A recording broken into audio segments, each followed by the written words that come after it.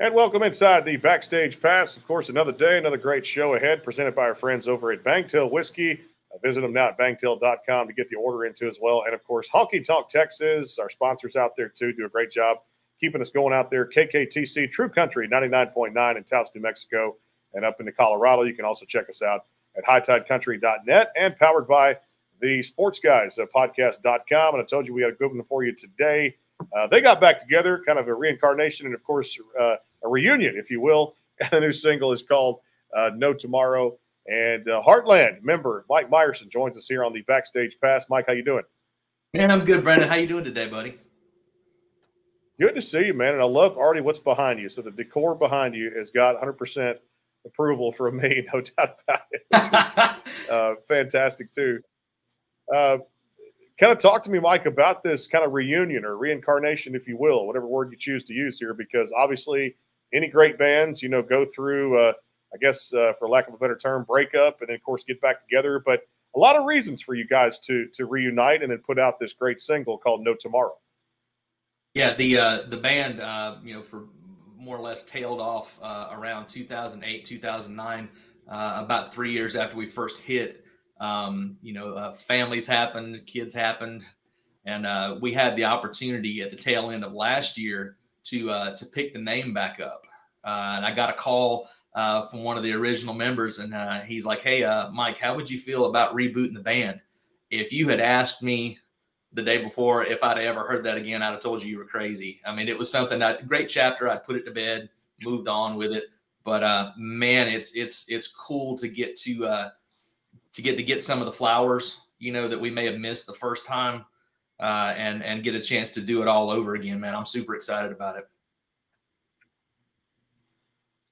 When you look back at its success, once you guys had a taste of this thing back in 05, 06, I mean, I'm in college, I'm DJing radio too at the same time. And there's a song that comes on, you might have heard of it too, called I Loved Her First. And it just actually went viral at the same time. Gold, platinum records, things like this, success. It just takes one in country music too. But that song to live on for a lifetime. And of course, you guys just had another great accomplishment. Talk about that too as well, because this song is going to live on forever.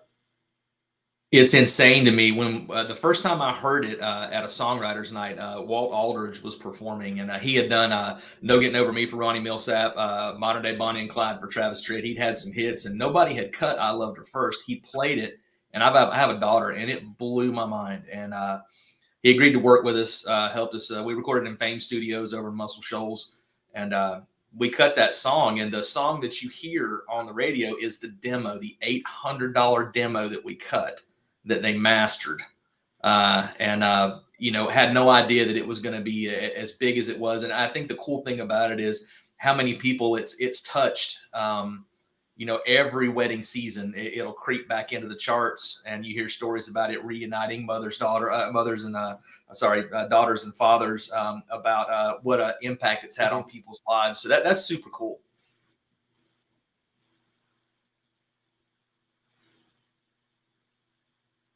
Yeah, I wanted to ask you too, Mike, about that RIAA platinum gold streaming certifications for it, and the plaques presented by the Alabama Music Hall of Fame. When you guys got the news there for that particular tune that just went, viral back in 06, 07, when you got the word that Alabama Music Hall of Fame was the awards, and people say we don't do this for the industry type of thing when it comes to recognition, what have you, but it's always good that country music fans and somebody's listening out there to make these awards possible, right? Yeah, absolutely. The Alabama Music Hall of Fame has been really good to us. They opened a display for us back in 2017. We were achievers, not yet members. So that was a good first step toward the membership. And when it came time to do the RIAA plaque certification, again, one of the flowers that we were able to pick up that we didn't get to do the first time.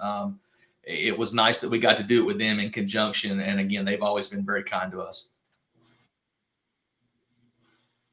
When you look at the band itself, you mentioned with Craig and, of course, Todd and yourself, and you guys have a new lead vocalist, Lance Horton, too, as well. Talk about that and just the chemistry it takes to put all this together, have the great members that you had, back in the day when the band first came out. But, of course, Lance and his lead vocals now on the single No Tomorrow. Yeah, absolutely. I met Todd and Craig Anderson back in '94. We were kids. I mean, some of us just out of high school, and you know, when we signed the deal, there were four guys of the original four that signed the deal. The vocalist that we had some vocal issues. So when it came time to reboot, we had been working with Lance on some other projects, and it was just a natural fit. It was a no-brainer that he was going to be included, and he brings such a great energy to the band. He's a great vocalist, and he's just a good dude just overall, and fit right in with us. You know, it's tough to fit in with a band that's been playing together 30 years. But he just stepped right into the role, and again, a great guy, a great vocalist, and it's been a good fit. You know, back to the album, Mike, too, with I Loved Her First. I mean, no doubt the tune itself, but there were other great songs I wanted to kind of, touch on, too, besides just the number one hit. But one of my favorites from that album was Mississippi Mud. Let's kind of talk about that one, too, a little bit and kind of get a little backstory as far as the writing and a little bit of I'm sure there's for every song, there's a great story behind it, right? Oh, sure. Like I said, when we met with Walt the first time and got to be able to work with him, this was back before email was very prevalent. Snail mail. He snail mailed us a CD, and we cut four songs, four demos initially. One of them was I Loved Her First, and it's funny. Mississippi Mud was one of the two demos that actually made it onto the album, and Walt was a co-writer on Mississippi Mud. And we've been playing that one in the show for a while before we actually recorded. And I'm glad that one made it on. People connected that song. It's just one of those ones. Hometown connections. Themed throughout the song. So that was one of my favorite ones off the album. I think that was a strong one. I'd like to have seen that one been a single, honestly. And you got no doubt it should have been too as well. Love that song too. You guys put out No Tomorrow, September 15th. Just talk about how the fans have kind of flocked to that song. You mentioned just kind of that hunger and that thirst to have Heartland back together, but putting out a single of this magnitude already, and it's doing its thing on a number of charts. The success of this song is fantastic. Yeah, when it came time to reboot the project, there were several songs that came down the pipe. No Tomorrow, has got Jordan Schmidt as one of the writers that wrote "Wait in the Truck" for Hardy, and wrote the new Mitchell Tenpenny song, co-wrote it, "The Bigger Mistakes." So it's got some big time songwriters on it, and we were privileged to be able to cut it. And No Tomorrow really speaks to kind of where we're at in life. You have songs about girls and mud and trucks and all, but when you talk about seizing the moment and where we're at right now, that song really spoke to kind of the vibe of where the band was at. And we've been fortunate that people there's a real resurgence right now in 90s and 2000s country. The guys and girls that were kids maybe when that music was out now are adults and have kids of their own, and that nostalgia throwback thing, I think you see that throughout country music right now. You've got collaborations going on, and people like kind of recutting songs and like putting hooks of old songs and new songs.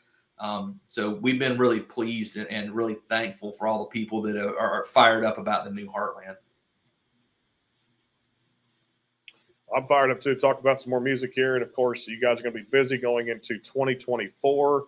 And we'll come back after a quick timeout. Our friends at Banktail Whiskey here on the Backstage Pass, powered by the sportsguyspodcast.com. More with Heartland member Mike Myerson on the show. Quick timeout, coming back, talk about some more music from the first album. And, of course, the plans coming up for 2024. Back in a flash. Stay tuned. The Bangtail Pour is comprised of a sweet corn mash base. The front has a subtle sweetness and not too sharp. It has notes of a medium char or white oak for a smoky flavor in the middle. And the tail has a super smooth and warm finish.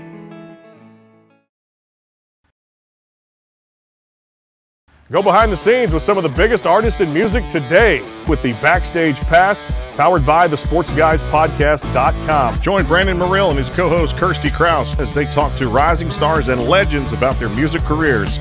Listen to their latest tracks and learn fun facts about the men and women behind the music you love. And be sure to tune into the Backstage Pass Monday through Friday from 3:30 to 6:30, powered by the sportsguyspodcast.com. And welcome into the Backstage Pass. And of course, out there, KKTC, our newest station out there, True Country in Taos, New Mexico, 99.9, and via the LMNOC, the streaming app out there too, broadcasting. And check us out there, 10 Mountain Time, 5 days a week out there too. And of course, HighTideCountry.net. Back here with Mike Myerson of the band Heartland, a new single, No Tomorrow. Get it across all those digital platforms. I loved from the album, Mike, the first one that came out. Of course, I loved her first. Built to Last. Let's dive into that one. Yeah, the good story about that one. So Walt Aldridge wrote "I Loved Her First." He co-wrote it with a guy named Elliot Park, who had run a songwriting contest right with a Nashville songwriter. Elliot wrote in, won, came to Nashville, and co-wrote "I Loved Her First" with Walt. His second submission was "Built to Last," and it kind of was an end cap song. Yeah, the "I Loved Her First" when you first get married. The "Built to Last" based on the anniversaries. And from that song, we developed a nice relationship with Lou Casey Boots because they're mentioned in the song. But that's a big favorite of mine. It's a really great song and speaks to that longevity of relationship and marriage that "I Loved Her First" kind of kicks off. This business is so tough, as you guys know. Like I said, when y'all came out and burst on the scene back in the day, we talked about that. And you see so many new artists, Mike, kind of going through everything now to try to get to the top and get that one hit, get that single push to radio. What people don't see sometimes, at least I get told in these conversations, is the work that goes on behind the scenes. Without a good team, it's hard to do this, even as a solo artist, much less a band. Talk about just the things that people may not see behind the scenes of kind of where some of the real work goes on. Yeah, we're fortunate this go around. The first time we kind of largely did everything ourselves because we were, more or less an indie artist. Didn't have that major label support that a lot of the people have for distribution and whatnot. But this time around, we've got Johnstone Entertainment as our management. Of course, we've got our great PR company.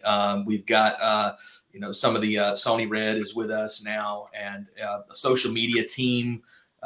There's just so much that goes on, and it's nice now that rather than having to be in the nuts and bolts of the business end of it, I can just show up and smile and play guitar. It's pretty refreshing, to be able to do that. It's gonna be kind of cool. Talk to me about some of the goals and aspirations now, writing the single "No Tomorrow," and of course looking forward to hopefully some new music in 2024. And you guys are going to be busy on the road as you got added to a number of shows in 2024. Right. One of the goals was to release new music, new videos, and get out there and see the people that we haven't seen in so many years. We're getting messages on social and everything. Hey, come to so and so. We want to see you at so and so because we played so many shows in those 3 years that we were out. So yeah, the goal is we've got a new album in the can. We're done. In the first quarter, you'll see a new single, a new video, and the album release is what we're looking for. And then, man, we want to get out there and see everybody. It's been a long time, and like I said, we had so many great friends, just all over the country and radio and everything. So yeah, looking forward to getting out there and seeing everybody. That was a bucket list thing of mine. Hey, they asked me, Mike, what do you want? Going into this. I want to play guitar, man. I want to get out there and jump around and have a good time. Do what you love to do, what you do best too, as well. And I know you guys mentioned those lineups too. It's great to see the live shows, really thriving again out there too for a number of artists too, tours and, people as support acts opening for the major headliners too. But you guys have had your fair share of them too with, the Morgan Wallens and of course, Jelly Roll's taking off right now too. And Cody Johnson and Parker McCollum is good friends of the show here too. I've got to talk to Parker on the show. And it's just cool to see country music kind of, again, that word thriving. I love to use it because it's got a great heartbeat to it. Having you guys back in the mix out there too, and just talk about getting back on that road again. And like you said, playing for those fans, because those people do spend that hard-earned money to come buy a ticket and always say, guys, go buy merch, not just a ticket to the concert too, because you're helping out an artist so much. And then I love, the old vinyl records, I think starting to make a comeback too. And just getting out there again, playing with those type of artists and taking the stage again has to feel good. Yeah, it's the people, are really what drives it. They're the consumer. They are who you're doing it for. And to be able to appeal to them on that level is just the greatest thing. There's nothing, you can't describe it to somebody that's never done it. There's nothing like getting out there in front of 80,000 and having them sing your songs back to you and waiting to, you know, being a kid that grew up, you know, watching, you know, the Van Halens and the you know, the country artists that you love so much, and seeing them out on stage and the dreaming of one day doing that, and then getting to step out there. It's better than any high that you can produce, natural or man-made, to get out there in front of people and just hear that noise of them, and then see them afterwards. Take all the pictures. I mean, we were always ones, never turned anybody down. You want a picture? You want us to sign something? Man, it's such a blessing to be in that position, to be able to, you know, to bless people back that way and interact with them, and it shows now, the friendships and the relationships that we made back then, because they're still there. They were waiting on us, and you know, when we relaunched, it was just a rush coming back in of all these people that I think they were just waiting, man. They were just waiting on us to come back, and it's so cool. You know, I wanted to ask you too, because we're seeing this relaunch now, not just you guys, but I know there's another band who I'm good friends with too out there, and I just saw them at Country Radio Seminar this past March when they had it too, and it's always good to run into them. I know you guys have probably done some things with them before, because collaboration is super important in this industry. But McBride and the Ride, just recently, Terry McBride and those guys were getting back together and relaunching some things there. And you see these groups kind of doing this, you know, superstar groups, and like you guys were back in the day. And I think it's healthy, because people are clamoring again for that 90s country sound. You know, so much music, and not to detract from any of the genres. I'm a big fan of all types of music, but there's something organic about country music, especially some of that throwback country, like your Shenandoah is doing a thing. They just had a big deal with Luke Combs not long ago. They re-recorded 2 Dozen Roses. You've got Alabama is back out on the road. They're doing June Jam again. They did the first one this year. We're trying to get on for next year. We played the last June Jam in '97. I think that's what it is. Country music, especially some of that older stuff, is very organic, and it's not mechanical at all. It's strings and voices and vibrations, and I think it really touches people in a way that some of the, you know, not that I don't like, you know, the electronica kind of stuff. That's cool too, and that has a level of creativity and artistry that goes into it, and I don't degrade from that. But man, country music is just got that dirt to it. It's just got that hometown, you know, reminds you of your folks, and they're, a lot of those songs are little mile markers in your life. For me, so much it's that way. You know, like listening to McBride and the Ride, going and seeing Alabama and Clint Black were my first country concert I ever went to, and you know, seeing those guys and hearing them, and they sound so good still. You know, that kind of music you can replicate later in your career, where some of the rock stuff and all that, sometimes that's hard for those guys to pull off, David Lee Roth. But, you know, now, you know, that kind of music, it has longevity to it. Country music has that longevity, I think. It does. And I think, like you said, the fans speak for themselves. I read comments on social media all the time, too, when I get a chance, and they love their 90s, early 2000s, mid-2000s country sound, no doubt, too. And it's good to see you guys back in there. Well, I tell you what, we got to take a time out. We come back, we're going to get dirty here on the show. The Backstage Pass song the guys had back in the day called Let's Get Dirty from the first album, too. And we'll talk a little bit more with Rapid Fire coming up here. It is the Backstage Pass, KKTC True Country 99.9. And, of course, out there in Taos, New Mexico, Pueblo, Colorado, via the LMNOC streaming app. And, of course, out there at hightidecountry.net. Presented by our friends at Bangtail Whiskey. More with Mike Myerson of Heartland. Stay tuned. The Bangtail pour is comprised of a sweet corn mash base. The front has a subtle sweetness and not too sharp. It has notes of a medium char or white oak for a smoky flavor in the middle, and the tail has a super smooth and warm finish. Go behind the scenes with some of the biggest artists in music today with the Backstage Pass, powered by the SportsGuysPodcast.com. Join Brandon Morrill and his co-host Kirsty Krause as they talk to rising stars and legends about their music careers. Listen to their latest tracks and learn fun facts about the men and women behind the music you love. And be sure to tune into the Backstage Pass Monday through Friday from 3:30 to 6:30, powered by the SportsGuysPodcast.com. And welcome into the Backstage Pass. Hey, back here on the show, of course, next week, Ashley Ray Scott will be coming by, and a whole lot more as we get into 2024 here on the Backstage Pass here, again, powered by the SportsGuysPodcast.com, and, of course, out there, KKTC True Country 99.9 via the LMNOC streaming app out there, too. Back here with Mike Myerson of the group Heartland. The single is No Tomorrow. Of across all those digital platforms. Just came out there September 15th. Make sure you guys go download across all the platforms. Well, I mentioned there was the tease before the break, Mike, was to Let's Get Dirty. That was one of the songs referenced to back with the first album, too. And a lot of people have told me to ask you about where this originated from. Let's Get Dirty was one of the favorites for the live show. That was probably our next to last, in the show. And honestly, that one got some traction on the charts. That was our choice for the second single was Let's Get Dirty. It's got kind of an AC/DC vibe to it a little bit, and being 80s babies, we were big fans of hair metal and that genre. So that one was a favorite live, and I that will be in the live set coming up. I guarantee you. But yeah, that's was co-written by Keith Ridenauer. Is his name. He's a good friend of the band. I write with Keith from time to time. Keith has a recording studio in Florida, and Johnny Depp in his youth was a customer of Keith's. He would come in, work around the studio for some studio time at Keith's place. Keith's has got some old Johnny Depp photos, which is pretty cool. But I love that. It's a great story right there. I love this one too from the album, and I hope it's back. Free Bird and a Firebird. I love that too. It's just a great song. Tough to pronounce. Say that 5 times fast, right? It's tough. Yeah, try singing it. Now one of the so of course the Skynyrd reference, being a Southern child, Skynyrd was a big influence on us.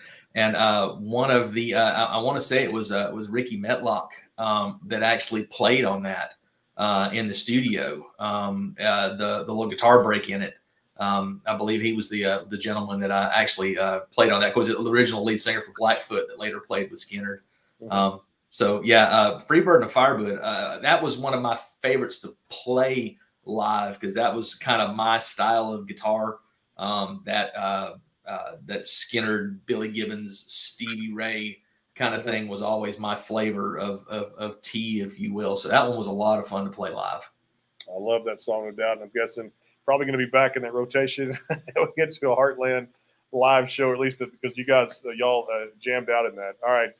Time for a little rapid fire. We'll finish up with this because I love it too. Christmas traditions. With the holidays coming up here, we just passed Thanksgiving. Where do you spend Christmas? Obviously with the family. Where do you guys go? Do you travel? Any Christmas traditions? We usually stay home for Christmas. The kids we're kind of empty nesters now, my wife and I. So we did Death Race 3000 for Thanksgiving, where every stinking day was something different. So this Christmas is going to be at home.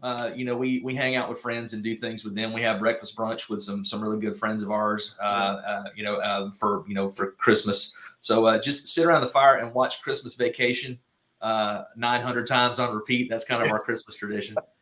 I love that. And for me, it was growing up, it was Home Alone, it was National Lampoons, you're right, and it was all the movies kind of mixed in there. And you look at AMC, they're playing Elf like 24 hours a day now. Yeah, it's not Christmas time until Hans Gruber falls off Nakatomi Plaza. You got to love those old great movies out there, too. Always classics, just like good tunes are, too, as well. All right, favorite food on the holiday list, or somebody cooks, what do you enjoy eating? My mother's cornbread dressing is my absolute. I could lay it in the floor and roll around in it. It is so good. She taught me how to make it. She left out an ingredient so it wouldn't be exactly like hers, but I discovered the secret. So now I can replicate Mom's dressing. All right, the last song on the Mike Myerson playlist. What'd you listen to? I actually listened to Blackbird by the Beatles. Came up on the shuffle. I'm a huge Beatles fan, and that one's particularly a particular favorite. But yeah, that one came up on the rotation as I was pulling in the driveway this afternoon. I had to sit in the car and let it get over before I got out. All right, is there a stage that Heartland has not stepped on yet that is coming up? That's kind of that bucket list dream stage to step on. Right now, as far as shows, because we're playing Gulf Coast Jam down in PCB, is going to be really great. I would like to. So we got to do the Ryman, which is just stupid crazy. And of course the Grand Ole Opry, the new one out there. I want to do Red Rocks. I want to go play at Red Rocks. That's on the list for this year. I'm trying to get that one hooked up. But yeah, and the new Sphere thing out in Vegas. Have you seen that? That's ridiculous. I have not seen Red Rocks. That's everybody who keeps talking. There's just a huge stage out there too, and a great venue to play out there too. All right, first song you ever learned on guitar. What was it?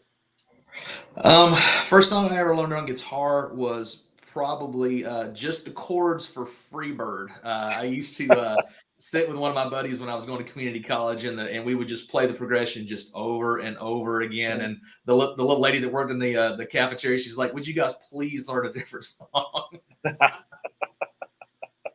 love that. You got some good jams. Just learning those chords, challenging in itself. Absolutely. All right, toppings on a Mike Myerson pizza, and it's just for you. What goes on it?